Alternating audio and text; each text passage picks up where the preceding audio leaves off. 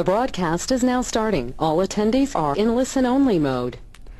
Well, hi there, and welcome from Studio 27 in Sacramento, California, and from our other panelists in New Jersey and Pennsylvania to today's webinar, Cost-Effective Compliance Strategies, Separating the Contenders from the Pretenders in the World of Oil-Water Separation, sponsored by Mercer International, a global innovator in providing high-performance coalescer separators, and hosted by WebAttract, your end-to-end solution provider for informational webinars. Hi, I'm Mike Agron. I'm the executive webinar producer with WebAttract, and I'll be one of your host and moderator for today's session. In just a moment, I'm going to be introducing our featured speakers, as today's webinar is hearing from these experts as they discuss today's topic. But to get started, let's talk a little bit about who's here. First off, we're thrilled to have a global audience. We've got folks from over 15 countries, 32 states and provinces that represent the following industries.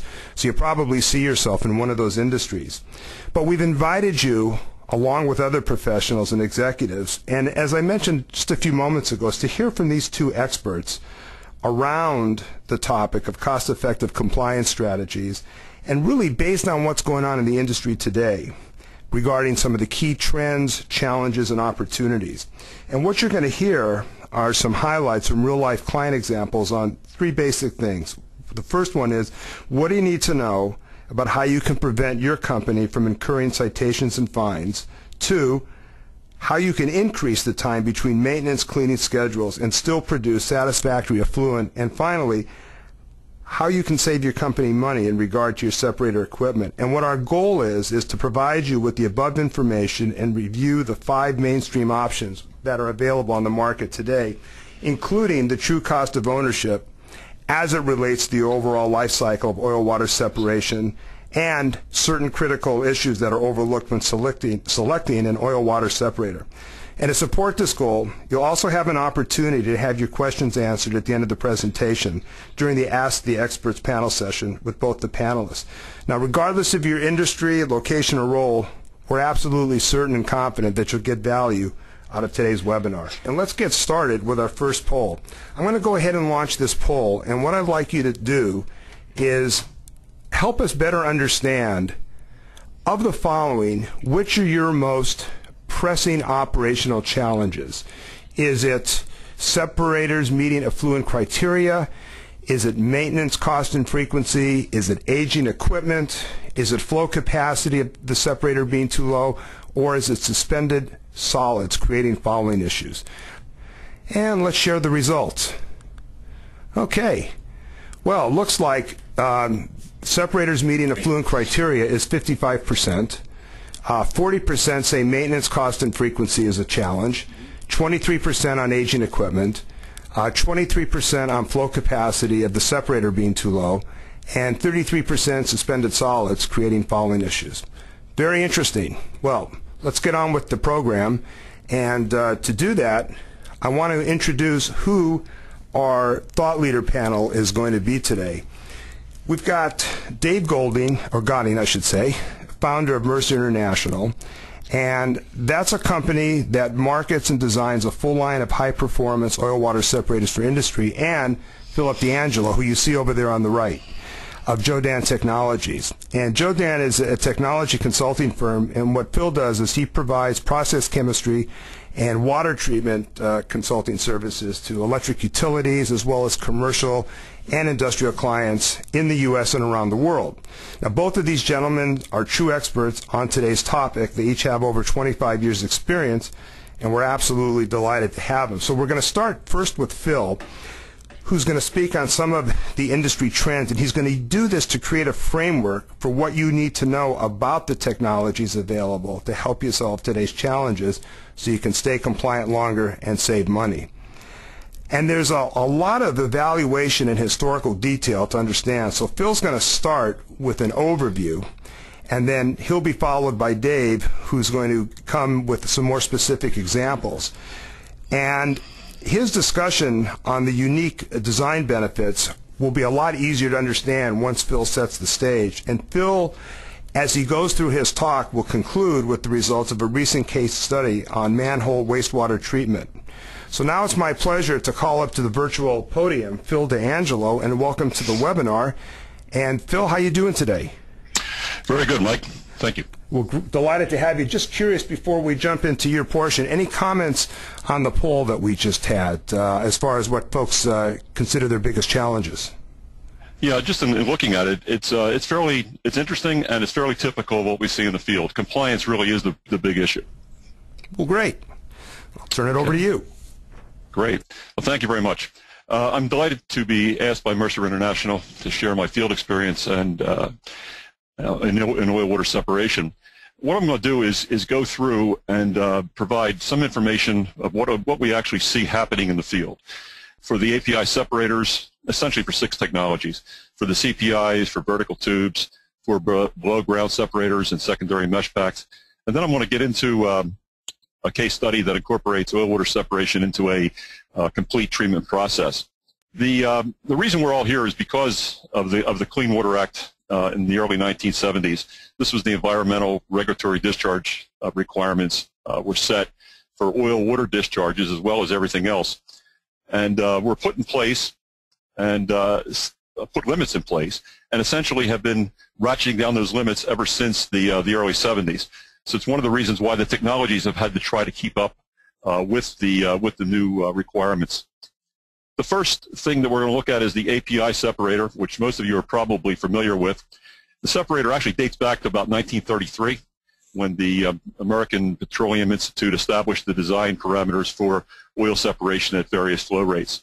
If anybody's interested in it, the API has a ton of manuals and on how these things work, and all the calculations go along with them, and you can find them on their website. In theory, the API separator is designed around Stokes' law that defines the rise velocity of oil droplets based on their density and size, which is a function of the specific gravity differences between the oil, suspended solids, and the wastewater. The idea is to size the API separator so that the oil droplets in the bottom area of the inlet of the tank will have enough retention time and rise velocity to reach the surface before the horizontal flow velocity of the wastewater carries it out of the separator. This is a rise over run issue. There's lots of advantages to the API. Separators, their simplicity of design, ease of operation, and resistance to plugging with solids. The reality is that what you're trying to do is you're trying to get the oil droplets removed that are larger than 150 microns. And anything that's less than 150 microns will be staying within a system if it's an API. Unfortunately, being able to get down to 150 microns causes some problems with compliance today, because now you're trying to essentially reach 10 to 15 ppm of oil and grease or lower, depending on where you are, and 150 micron oil droplet particle just won't make it. This problem is made worse if high shear pumps, especially centrifugal pumps, are used to pump the wastewater into the API. Some of these APIs are underground, some of them are above ground. The ones that are above ground have to be pumped up and into. I oftentimes see centrifugal pumps being used, and we always recommend either progressive cavity pumps or air diaphragm pumps, which won't shear the oil. Anything that increases the percentage of sub 150 micron oil particles will significantly impact the separator's efficiency. And that's the reason that new technologies came about after the API was put in place. The first one to come up, the first design to compensate for the API inefficiencies, was really the flat parallel plate coalescer. The flat plate coalescer became more commonplace in refinery applications in and around the 60s to help API units become more efficient in removal of oils and solids. Initially, these inclined plate coalescers with wide open plate gaps worked very well because the parallel plate bundles could be retrofitted into existing API larger units and or supplied in a smaller footprint as a standalone unit. The way they work is that the stacked flat parallel plates increase the surface area and allow the oils and solids to travel shorter vertical distances before being pulled out of the horizontal flow, which results in increased separation efficiency. The benefits of flat plate units were smaller, was that they were smaller than the API units, And they also reduced the particle size from 150 down to less than 100 microns. When I say smaller than, they were about 5 times smaller than. So this was a significant improvement considering the size of the APIs. We need to understand that as the environmental laws became more stringent, these coalescer packs needed more surface area. And this was accomplished by the flat plate units being built with tighter and tighter plate gaps, which eventually resulted in premature fouling with particulates. The picture to the left is a downflow design, meaning water and solids move down and the oil has to move upflow in a countercurrent flow direction. Eventually, as the plate gaps reached 1 inch, the downflow designs were replaced with a crossflow design, which allowed the solids, oil, and water to move in essentially the same direction and eliminated the counterflow. Eventually, these flat plate parallel coalescers evolved into corrugated plate units, which increased surface area and saved material cost. The corrugated plates were initially manufactured of corrugated steel, fiberglass, and eventually plastic. Essentially, separator designers found that they could increase surface area, reduce materials and fabrication costs, and provide what they consider to be a better structural integrity. The problem with these units is that the solids build up in the troughs. They reduce the surface area and foul the plate gaps. The buildup of solids eventually turns to sludge, and there is no way for the solids to be efficiently processed out of the packs. Once you fill the troughs, the solids get in the way of the rising oil. Once this happens, you get this trough effect, which reduces usable plate surface area, which causes internal sagging, especially if you're dealing with plastic materials, and eventually breakage of the plastic materials. The metal plates survived much better than these plastic plates did, and we see this in the field all the time, where the plastic plates are bunched up and broken. These things also foul more easily, and they need to be cleaned out more often, which is not an easy task. It moved from the corrugated plates to what I'm calling the honeycomb, which are plastic corrugated packs. This type of coalescer is composed of irregularly shaped plastic plates, set vertical or otherwise, and they're thermally welded or they're glued together to form plate bundles with tortuous flow paths. To put it simple, the problem is that these plastic units easily clog with solids and are a nuisance to clean, especially in industries like the electric utility industry, which I'm very familiar with, where they are operating with minimum manpower. It needs to be reiterated that Stokes' law is only effective with flows having a low Reynolds number, and that is laminar flow. That's a must. Even though turbulent flow is a major issue within this design, within this pack design, the plugging of the honeycomb design still remains the single biggest reason for failing to meet the efficiencies required for compliance. It's that plugging issue that's driving a lot of the compliance issues. Even if the solids are able to find their way around the various nooks and crannies, they simply have no place to go when they reach the edge of the bundle. The solids tend to dead end, where two bundles contact each other. The larger the unit, the more bundles, the more points of contact, and the worse the problem. This is seen, we see this all the time in the field. As you saw in the previous picture, the honeycomb simply cannot process solids and therefore acts like a filter catching solids rather than as a true coalescer, which is designed to process solids. It's only a matter of time before they either are thrown out or break due to the weight of the solids within them. The system that's out there is this below-grade separator with polishing mesh adsorption packs. I only want to touch on this briefly because the below-grade separators are largely used in the stormwater and petroleum market industry, like the gas stations, that type of place, as well as the transportation industry. These systems have a corrugated plastic plate coalescer followed by secondary mesh absorption packs consisting of polypropylene monofilament fibers, which attract oil. In theory, the coalescer should be the primary separation device, and these packs are supposed to allow the water to flow through and catch any of the small droplets and allow them to coalesce into larger droplets and rise to the top. In most cases, the plate coalescers are designed with too little surface area for the flow rate and get inefficient oil separation, so the manufacturers add adsorption packs to improve the removal efficiency and meet effluent standards. Essentially, this equipment relies on these polishing mesh packs to make up for or to do the work that their primary coalescer should be doing. Their design philosophy is pretty simple. Since we cannot meet 60 micron removal requirements with our separator at design maximum flows, we'll simply insert these high surface area mesh packs in the back and cover ourselves. But as you can see from the pictures, they are prone to fouling and ripping and are difficult to maintain. Here's an important question to ask yourself before you either buy one of these or you start working on one.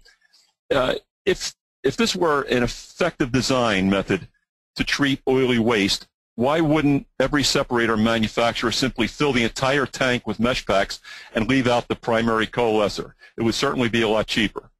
And the reason is because it would be one giant mess. The problem with many underground units are poorly engineered coalescers. And this is where you have to put your due diligence before you buy one of these systems. And the mesh packs that readily plug up and need frequent replacement are just a crutch. And that needs to be brought to the attention of the manufacturer before they build the system or before they design the system. So the last technology I'm going to talk about is this vertical tube coalescer, the VTC technology. It's somewhat of a hybrid between a traditional coalescer and a secondary mesh pack. This design, it doesn't utilize Stokes' law. Rather, as the oil droplets drift by the polypropylene mesh tubes, they are attracted to the tubes by adsorption, very much the same way as the secondary mesh packs.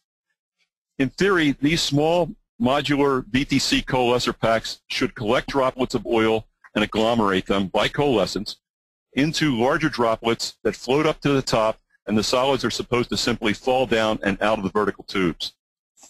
In reality, the VTC coalescers are in a fixed matrix that is too tight. The openings for wastewater to flow is between 1/8 and 1/4 inch, which is way too small for typical industrial wastewater applications and is easily blinded by things like leaves and sticks and plastic and other solids that are more than 1/8 of an inch or larger. It is true that the fixed tight matrix does attract oil very well, but at the same time, the finer solids drift through the pack, come into contact with the oil, and simply cling to the oil particles, creating an oily sludge deep within the coalescer. As you can see in the visuals that are on the screen, once plugged up, the packs are almost impossible to clean completely. I find that the VTC packs need replacement more often than other types of coalescers and become an ongoing maintenance and expensive replacement item. So to sum up the technologies and my view of some of these technologies, I see very little technical progress since the flat plate coalescer improved the API separator. The plastic-based coalescers are cheap alternatives that have short lifespans, require high maintenance, and need replacement more often than metal plate coalescers. In my experience, I've only used and I only recommend the metal plate coalescers. And that brings me to the case study. This was a study that this is a system that we built for a large Northeast utility and electric utility that would receive the cease and desist order from pumping out manholes. As some of you may or may not realize, in large cities, there's hundreds of thousands of manholes, electrical manholes, and once you have to go in, you have to do maintenance, you have to pump the water out first. It used to be that the utilities would simply pump them out to the curb, to the street. The cities, and many cities, are stopping this. And this utility, once they got their cease and desist, they had to put in a system to treat all this water. They came to us and gave us some criteria that we had to meet. And what we had was an unusual problem, because the water coming out of manholes contains hydrocarbons such as gasolines, transformer oils, lubricating oils, vegetable oils. You can't imagine how many restaurants pour their grease pits at night down manholes, as well as suspended solids, dissolved solids, and in particular for the regulators, PCBs, arsenic, and lead. The flow rate was specified to be 30 gallons a minute max and designed to operate unmanned 24/7 with remote alarm modifications to resolve problems. The final design consisted of several 20,000-gallon baffled settling tanks, air-driven diaphragm pumps. As I said, we don't use centrifugal pumps in these applications. Gross solids removal down to about a 1/16 of an inch. And then oil-water separation, which consisted of a flat metal plate coalescer for oil and solids removal. That was followed up by fine solids removal down to about 5 micron. And then we treated it with Miselex polymeric surfactant technology for PCB and fine emulsion removal.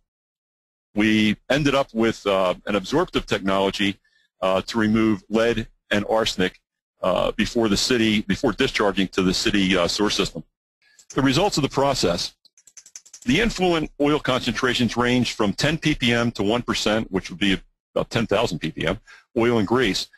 The effluent was always less than LLD, which for this particular site was 5 ppm.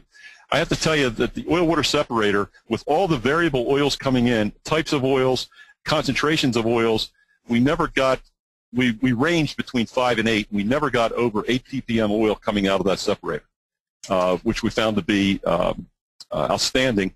And we were at about a 2-month cleanup for the separator, where we would pull it out and wash down the plates. So it was very, very effective. The PCB influence ranged from less than LLD to about 100 ppb, and we consistently were less than 300 parts per trillion, which were their limits. We know that we can get to less than 65 parts per trillion for PCBs. The arsenic was coming in at LLD up to as high as 112, and we were consistently less than the 4.5 ppb, which was the LLD for that particular method. So this is an example of how the oil-water separator flat plate coalescer fit into a treatment process. The oil had to be removed before the dissolved solids could be treated, and the flat metal plate coalescer did an outstanding job. So I really want to give it some kudos. Without it, we couldn't have made this thing work. Now that we are familiar with what is being used in the field and the good, the bad, and the ugly of it, Dave Gotting will discuss which design features help with compliance. So Dave? Well, Phil, thank you so much for that incredible overview. You had a lot of interest and a lot of questions came in, so stick around. We're going to have you back to be part of the Ask the Experts panel. Thank you so much, Phil. And now, as you mentioned, let's bring on Dave. And Dave, could you spend just a moment to tell the audience on what your focus is going to be on, what topics, the key messages you'll be covering? Good, thank you, and I appreciate everyone who's come on and listened to us today. We're going to talk about what to look for in a coalescer. When you're looking at one, you're comparing this, you're considering various features and benefits of a coalescer, what to look for in order to meet compliance. What's going to meet compliance for long periods of time? How do you extend the time between maintenance? And that's what I'm going to talk about. That's what we're going to get into as we go here. The first thing I want to do is I want to, with what Phil talked about, I hope you got the idea that solids are the component that causes the issue in oil-water separation.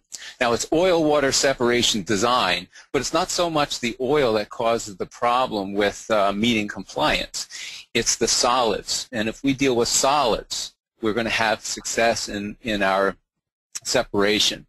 So at Mercer, we've kind of developed a little formula, and we live by it as we tweak our designs and do things. It's oil plus solids plus time, and the question is, what does that equal? And we'll go on and we'll show you what that equals. It always equals sludge. Oil in the presence of solids over a certain amount of time always comes up with sludge. And what we find out is that Phil talked about these technologies. Some of the pictures are shown. These technologies all work, and every one that was shown has a certain amount of high efficiency to them. The problem is they only work for short periods of time.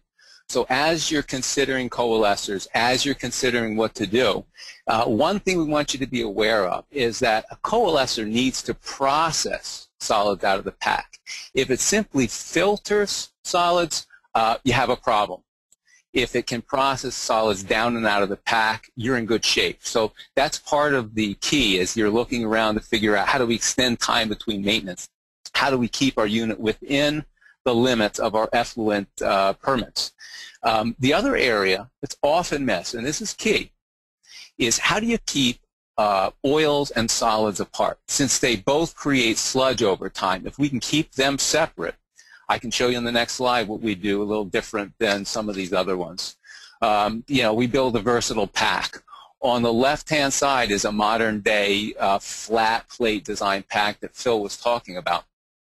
We had, early on, we had the ability to talk to several people in the electric utility industry about what they liked on their separators, what they didn't like. They gave us the feedback, and almost invariably, they said, look, it's the coalescer. They foul quickly. They don't process solids, and we can't keep in compliance over this. So when we designed our system a little more than 20 years ago, we found that this is what we keyed on.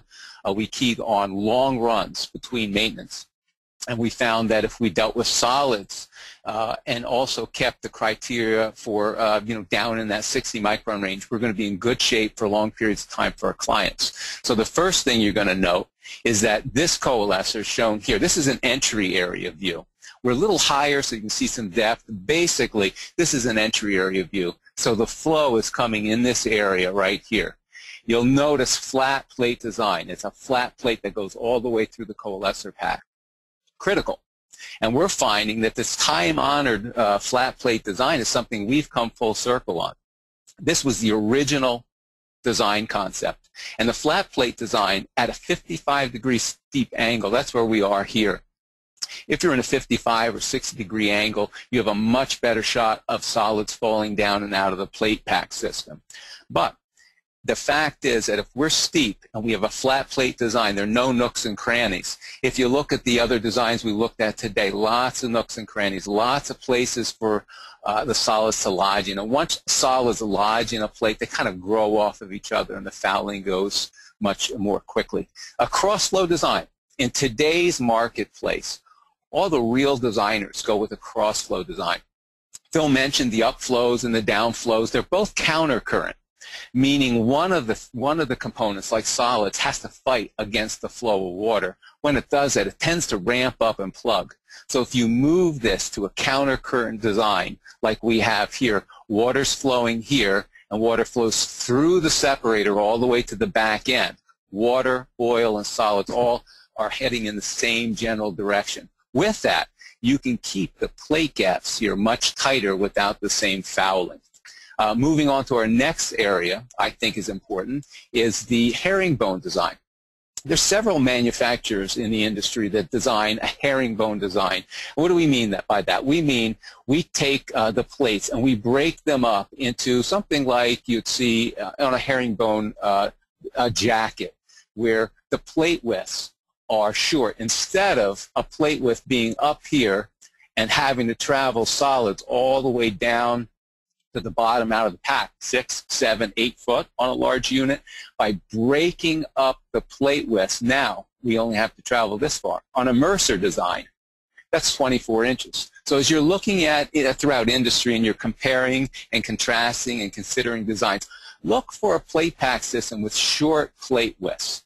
The short plate widths are very important. It also gives you a tighter rise to run ratio, and that's important for solids. So instead of solids up here having to fall way down a plate, ramping up and plugging, now it only has to fall 24 inches.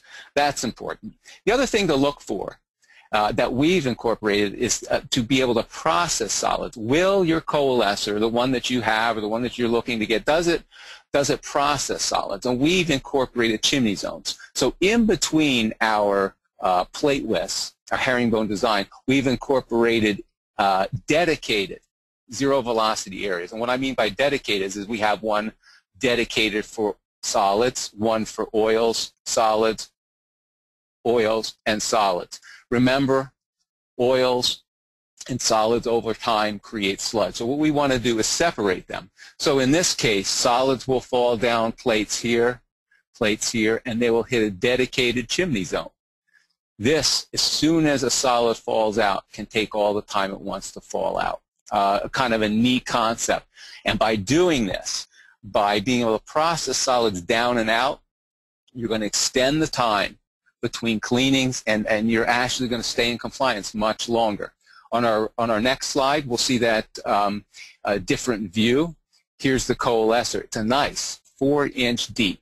And here you can see this chimney zone goes the full width, the full flow direction of the coalescer.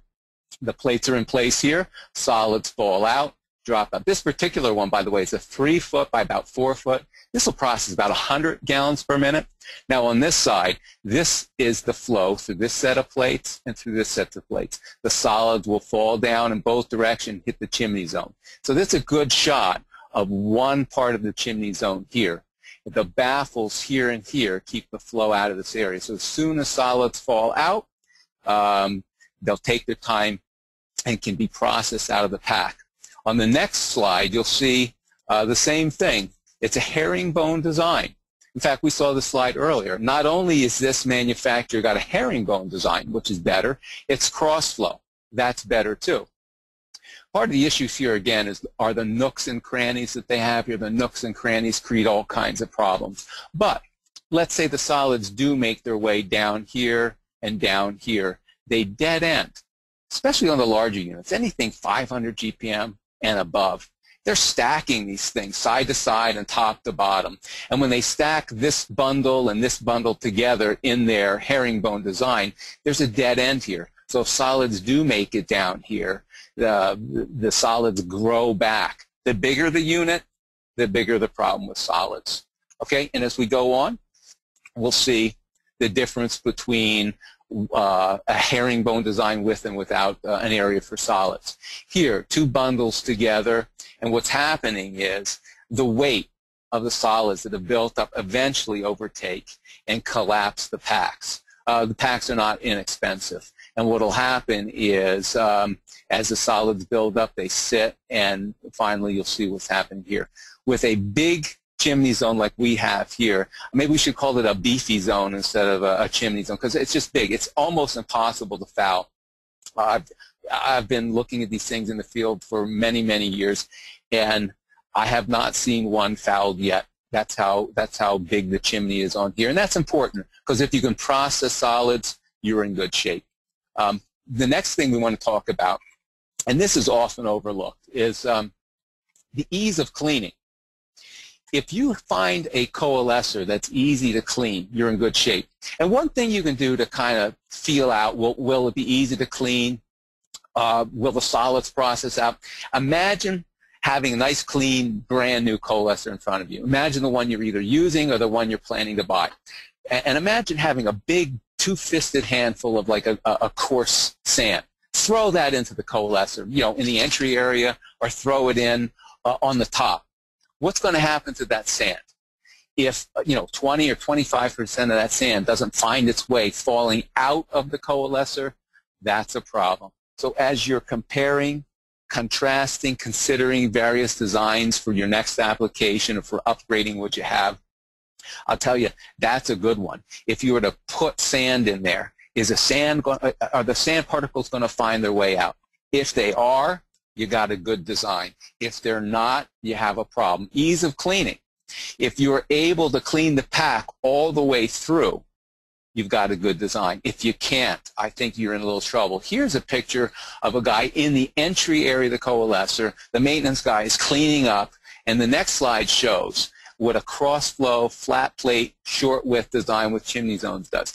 He is a 5-foot distance here, and there's still velocity coming through there. We can clean from this part of the separator, from this part. We can clean from this part of the coalescer. We can clean from the back of the coalescer.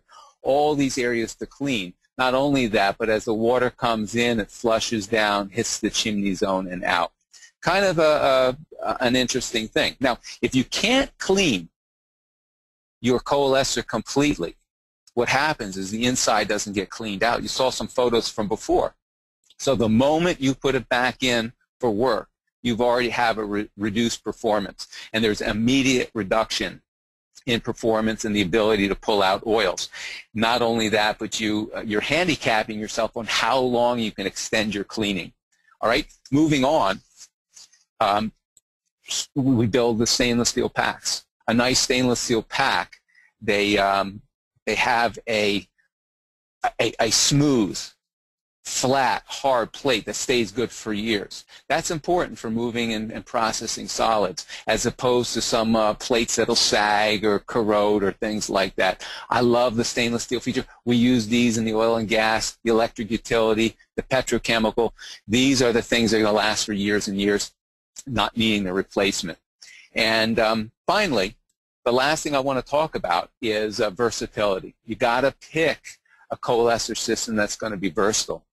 Here's our standard design. We ship these out with every other plate in place. It is a 1-inch gap, and it's an adjustable plate gap system in which, if we want a less maintenance routine, if you can't put the maintenance into it that's required, if you need to bump that out, we build the coalescer a little bigger and maybe go in with the 2-inch plate gap instead of a standard 1-inch. If you're at a 2-inch plate gap and you decide you need tighter plates in the field, you can simply slide the plates in, done. Back to 60 micron removal, which is great. Now, we do know that there are times where the wastewater characteristics will change, flow rates are going to increase, oil content's higher, or if effluent regulations change, if you're down to 5 ppm, and believe me, it's coming.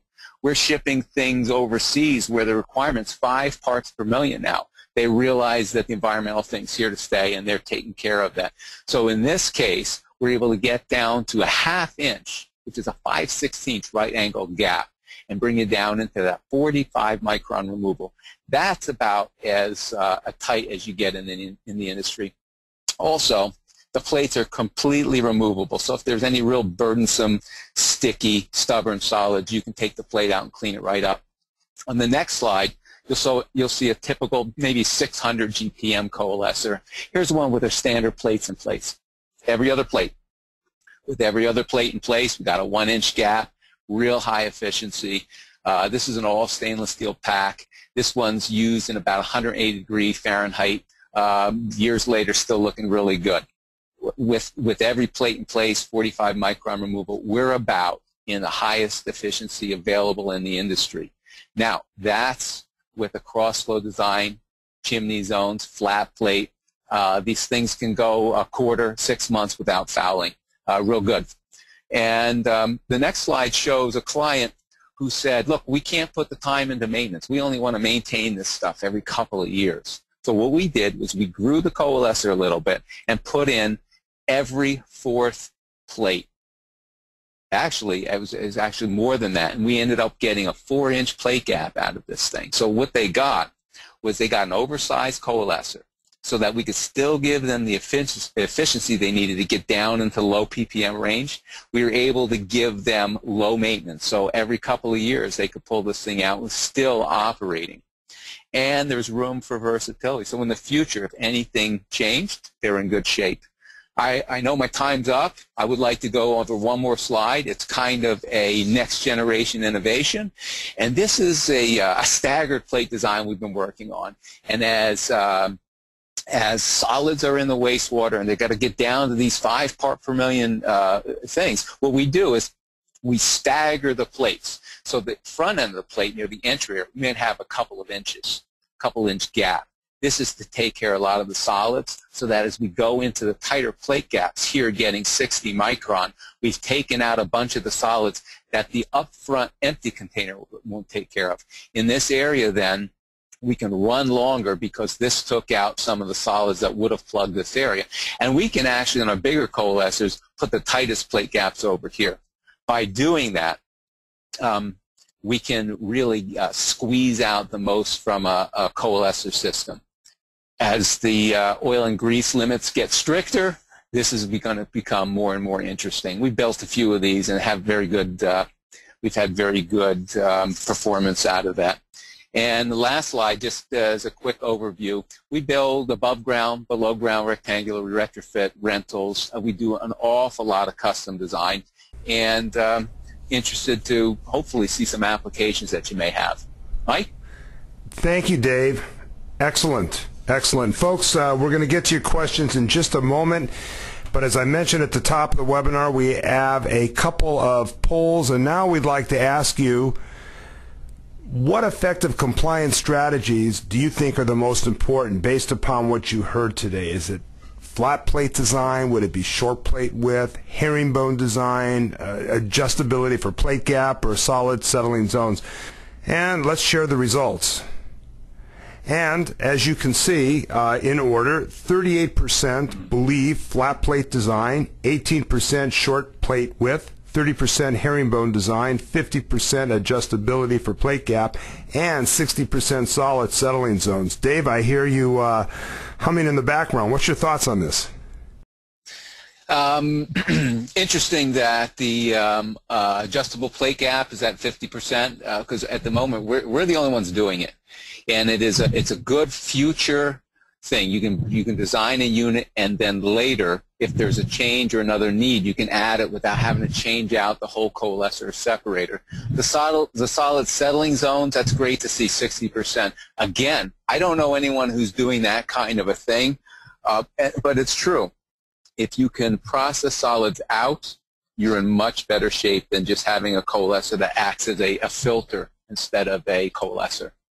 Well, thanks. And Phil, let me bring you back to the virtual podium, and if you'd like to take a moment to weigh in and share your observations on this poll, go ahead. Yeah, I think probably all's been said that can be said about it, but it's interesting that the solid settling zone, because this is clearly the area where they have the most visible problems. This is what has to be cleaned up. This is what's most difficult to clean up, and it's interesting that it's affecting the strategy, the compliance strategies, the most. Well, thanks. So hold on there a second, Phil, and Dave, I want to give you a couple moments to share with the audience some tips and ideas on how they can get started. So if you wouldn't mind covering off on these, we'll get back to the questions in just a moment. So Dave, if you want to take this one here. Yeah. I'm taking a look at that. Starting next steps. What you do on your next step as you're looking for, you have an existing step or you want to know what to do. Find out where you are with the effluent compliance. Go to your effluent guy and find out, are you in compliance? Are you in compliance to the point where you're satisfied with it? If your equipment's continually missing and creating problems, then you don't want to look into something else. If you're in good shape, then that's fine. You want to check the physical condition of your coalescer. A lot of the photos we had, with the solids and the lack of maintenance, or there could be plenty of maintenance, but the solids are enough there. They break. The solids build up. They stress the plates. There are a lot of cracked and broken plates. You want to get in and see if your coalescer's physically in good shape. If it's not, that's going to create you problems with your effluent, because there'll be areas for the water to short circuit. Obvious one maybe is check the physical tank. If the tank that's housing the coalescer is gone due to corrosion, it may be time to replace it. These kind of tanks will last anywhere from, it depends on the corrosion level of wastewater, but 10 years to 15 is about it. We have units out there, 20 years in service, but it really depends how well the client takes care of it. And if there's a lot of pocks and corrosion going on to the point where it's time to replace it, that's a good time to also look at what kind of coalescer system you're using. And the other big one that you should be doing, if you haven't done it already, is really determine what the actual cost is of your separator. For instance, how much labor time per year you're putting in. A lot of these coalescer systems, they foul up, they're hard to clean, and after a couple of 3 cleanings, they're being tossed away, new spare parts in. they're very expensive. Even though they're plastic, it's a replacement part, and the markers for them are quite expensive. So that's another area. If you're finding that in a year you're spending $10, $20, $30, $40,000 on maintenance when you don't have to, it's time to start looking and saying, what else is out there? Thanks, Dave. Well, let's get going, and I think you both have done a great job of covering what we set out to do, and hopefully, folks, we've given you what you need to know on some of the things to prevent your company from incurring citations and fines, and certainly Dave has given you some ideas on how you can increase the time between maintenance cleaning schedules and ultimately save your company money. So let's get to the questions, and I'm now going to call back Phil and Dave. And Dave, here's the first question from our audience. Why are the plastic coalescers used still if they foul and break so often? You want to take that? Yeah, why are they fouled if they break so often? Or why are they used? Yes. Why are they used if they still foul and break so often, right? Yeah. What I would say is the plastic corrugated coalescers out there overtook the market several years ago. It was a price thing, and there was a big price war, and how do we build a unit for less money? And so they've become basically the status quo, and people who have them generally don't know their other options. And what happens is they fail, they figure out what to do, they put something good in, and they're like, oh, look, there's something else. So I think it's a lack of knowledge of what's available in the marketplace. Great. Let me toss another one your way. Dave, do I have to replace my entire separator? Can I put your packs inside something I already have? Oh, yeah, definitely. That's what we call an existing system retrofit. We do quite a lot of that where the first thing is, remember I said you got to take, you got to inspect your tank. If your tank's in really bad shape, you might not want to do that. But if your separator tank, your steel's in good shape, and it's got a good shape for separation, typically rectangular of some sort, we've done a lot of that where we pull out the guts and we replace it with good flow distribution, inlet and outlet side, and coalescers. And we've had some really good success there. We've also done the same thing with API units, the empty tanks, where we simply insert our coalescers, some automatic skimming, some flow distribution, and have had some really good results. Great. Phil, here's one for you. You had mentioned in your case study about a filtration product that was used. Can you give a little more detail on that? Yeah, in that case study there were several filtration steps. Before the oil water separator, there was about a 1/16 inch basket to pick up really the big stuff coming through. Then we had the solids removal within the oil water separator and the flat plate coalescer, which took out quite a bit of the oily solids settled to the bottom. From there, we went into 5-micron bag filters. Actually, we used 25-micron double-layered bags. Before we went through 5-micron Miselex cartridges. This Miselex technology is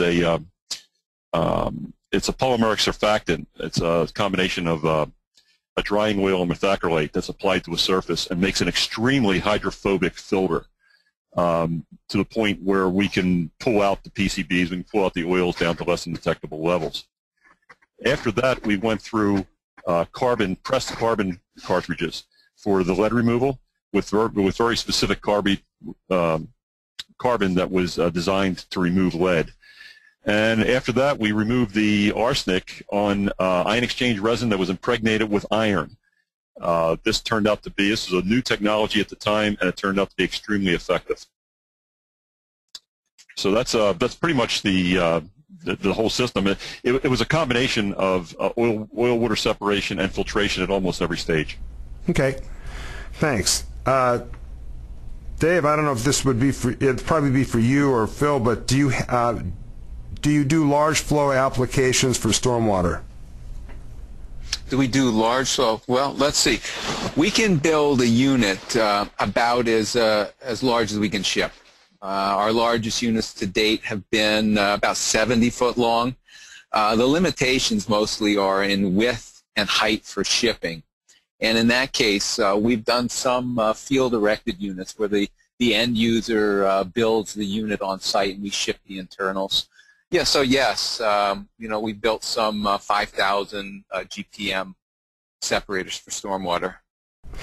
Well, speaking of applications, here's another question. I'm sure this is something you can answer. Dave, what industry segments do you find use your equipment the most, and why would you say? Generally, industry can use our units, but for whatever reason, we've been real successful in the transportation industry. The electric utility industry is being very big for us. Some oil and gas, chemical and petrochemical. These industries, they've got some pretty nasty wastewater, and we've done really well with them because I think we handle solids well. By handling solids well, we meet their needs. They call us back once we put one in. Terrific. Well, you'll love this question, and it says, I like this, the $1 million question about your design. Is it going to cost me $1 million?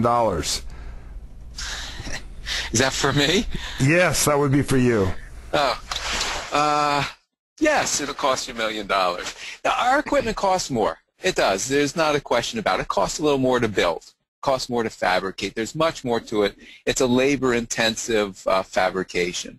But I think it's important to note that it's not just the initial purchase that counts for a company. They're going to have this thing for 15 years or more. They take care of it.